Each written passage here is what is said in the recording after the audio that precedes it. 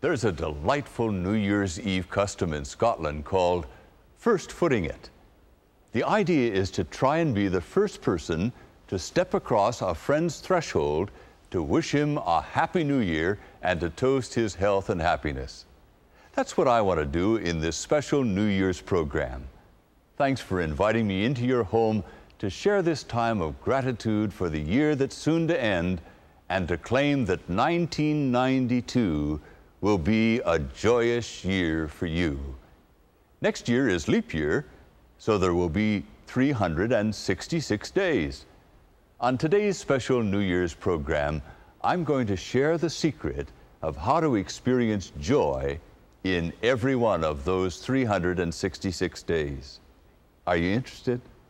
Stay tuned as we join the worshiping congregation of the First Presbyterian Church of Hollywood to get ready for the best year of our lives. I hope you had a wonderful Christmas celebration. The wonder and the beauty of Christmas lingers. Our homes are still decorated, as is the sanctuary here.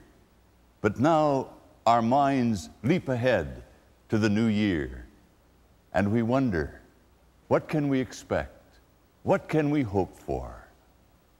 I have selected a passage of Scripture from the 118th Psalm that will give us both a motto and a power to live in the new year. Listen to this. First, the first verse. Oh, give thanks to the Lord, for he is good, because his mercy endures forever. And then from the 21st through the 24th verse, I will praise you, for you have answered me and have become my salvation. The stone which the builders rejected has become the chief cornerstone. This was the Lord's doing. It is marvelous in our eyes. This is the day the Lord has made. Let us rejoice and be glad in it. Let us pray. Gracious Lord, in a few days we'll celebrate the beginning of a new year. We look back over the year that's passed and have memories both of good things and fearful, troublesome things. We look forward to the new year and wonder, will it be any different? Will it really be a new year? Lord, make us new people for a new year. Bless us as we seek to understand your word and claim your promises, that we will be able to look forward to the future as a friend. Bless us, gracious Lord. In the name of Jesus Christ, amen. Have you read all your Christmas cards? It's taken me the days since Christmas to read all mine. As a matter of fact, I had stacks of them. But what a joy it was to read each one. Each card expressed the love and care and concern of the person who sent it. When I finished all my cards, I thought to myself, why don't we have New Year's cards? If I were to write a poem for a New Year's card, this is what it would be. Oh, it's not very good poetry, but at least it expresses the deep feelings of my heart. God has divided our life into years to set us free from our past fears. He gives us a New Year's inning so that we might have a brand new beginning. He opens his forgiving heart and gives us a brand new start. He goes before us to show us the way. He gives us grace for each new day. With his love to hold us fast, we have a peace that will last. Just live one day at a time, and you will have his power sublime. He is the faithful, just, and true. So, joyous New Year to you. Now, you note that I ended that by saying joyous New Year, not Happy New Year. We'll hear a lot of that. Happy New Year, people will say. I want you to have a joyous New Year. Oh, what a difference between happiness and joy. Happiness is dependent on circumstances, on the attitudes or moods of people, how things work out. But joy comes as a result of a profound experience of God's grace, knowing that we're loved and accepted and forgiven just as we are. And then, as a result of that, an artesian, never-ceasing flow of joy bubbles up. It radiates on our faces, it twinkles in our eye, it gives us a lilt to our step, it changes life. I want you to have a joyous New Year. That may not be as easy as we think. The other day I asked a friend of mine, "How are you?" And he said, "Rotten." I said, "Really?" He said, "Yeah, I've had a rotten day and I feel rotten." He said, "As a matter of fact, it's been a rotten year." Do you feel that way about 1991? Many of us wonder about how bad a year could get and probably would chalk up 1991 as one of the worst. Then the man looked at me and he said, "Lloyd, how do you get over having rotten days? And if I were to think about it, how could I have a year without rotten days?" We sat and talked over a cup of coffee for a full hour. And what I said to him is essentially what I want to say to you. God has divided our life with the demarcation line of New Year so that we could accept His absolution for the past and make some dynamic resolutions for the future. He wants us to clean out what's past so that we can take a new look at the future and make the future our friend. One of the best resolutions is written in a motto, and it was in the scripture reading that I read today. It's from the 118th Psalm. Now you know that that was the last of the Hallel Psalms sung at the Feast of the Tabernacles. It's filled with gratitude to God, and it reaches a crescendo when the psalmist says, "This is the day the Lord has made. I will rejoice and be glad in it." Now, I suggest that that is a tremendous motto for this next year. If we could say that and believe it and live it every day of this new year, it would make all the difference in the world. But in order to understand it, we have to divide it into three parts. Let me do that with you for just a moment. First of all, this is the day. That reminds us that in any one day, that's all we've got. We should live in what Sir William Osler called day-tight compartments. He first used that term when he was lecturing to medical students at the University of Yale. There he told them that they ought to live with intentionality and intensity, inspired for each day as if that day were all they had. What a difference that makes. So very often we put off until tomorrow what we could experience today, or we carry with us the bad memories of the previous day, and it ruins the day. It makes what my friend called a rotten day.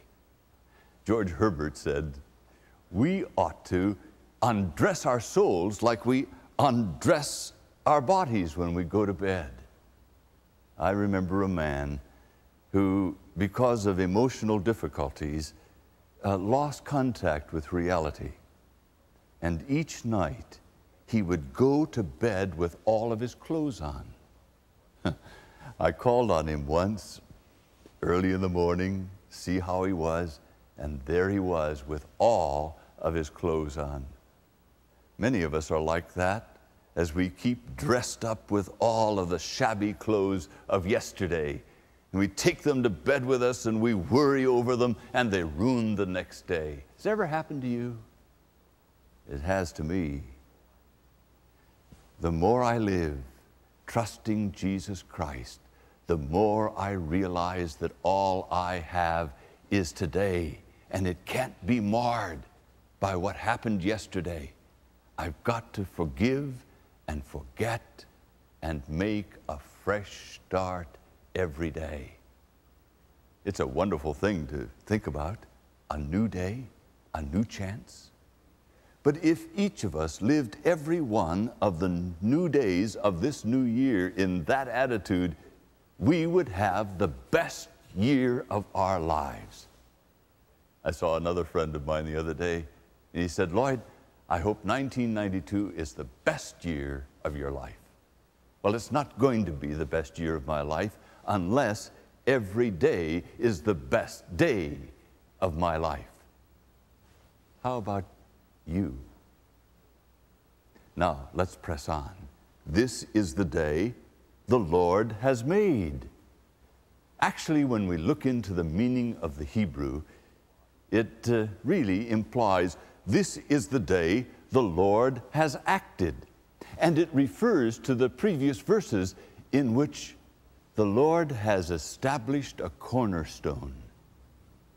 The stone which the builders rejected has become the chief cornerstone. It is marvelous in our eyes. It's the Lord's doing. Now, a cornerstone holds two walls together. It becomes part of the foundation of a building. The psalmist realized that God had saved Israel, but these words, later interpreted by Christ, were about him, and he claimed to be the chief cornerstone. And over again in the New Testament, Paul and Peter referred to Jesus Christ as the chief cornerstone. It's when you experience Christ as the cornerstone of your life, you can say, this is the day the Lord has acted. Making Christ the cornerstone is the most crucial thing in having a great year, a great life, and a wondrous eternity. Without him, we'll be out on a limb all the time. Now, beginning a new year is a time to come back to him. It's wonderful that Christmas and our time of recommitment at New Year is so close together. We can live with the warmth and power and grace and goodness of God all wrapped up in the Christmas season, a renewal of the grace of God through Jesus Christ, a realization of all that he has done for us. And then, fortified with that, we can look into a new year with new resoluteness and courage and strength. But in order to do that, a resolution must be made. We must resolve that Christ is going to be the Lord of our life and that we will depend on him every day as the cornerstone of our lives. Paul said, "For me to live is Christ." Then he said, "I have been crucified with Christ. It is no longer I who live, but Christ who lives in me. And the life I live by faith in the Son of God, who lived for me and died for me." Once we have that kind of a commitment, then Christ becomes the focus of the year. The purpose of 1992 for you and for me is to come to the place where we know him better and better. When Paul encouraged the Galatians to root their lives in Christ, he also encouraged them to grow in Christ. When Christ is the cornerstone of our life, the image shifts and he comes to dwell in us to make us like himself. Paul encouraged the Galatians to allow Christ to be born in them.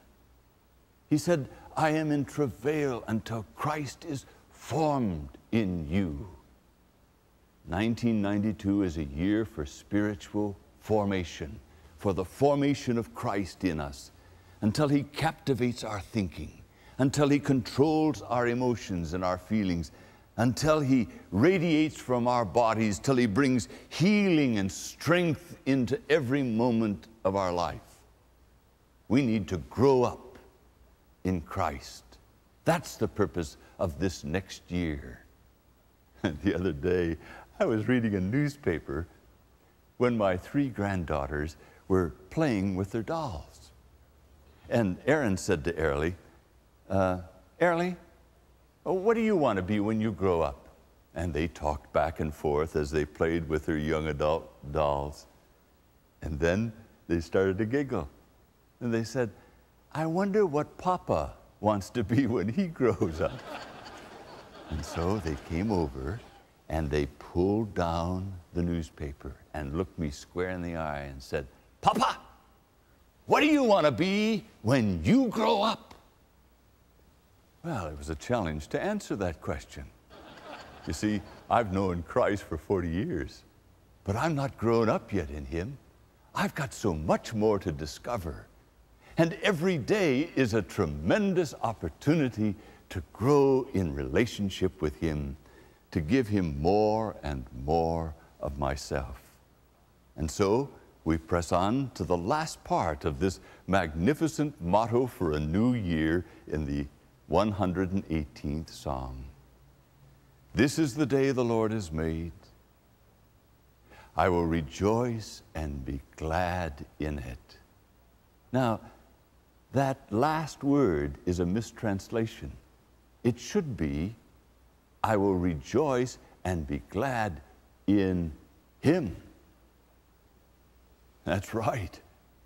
No one day is the basis of rejoicing. But have you ever gotten up and said, this is a special day for me. I'm going to rejoice and be glad in the day.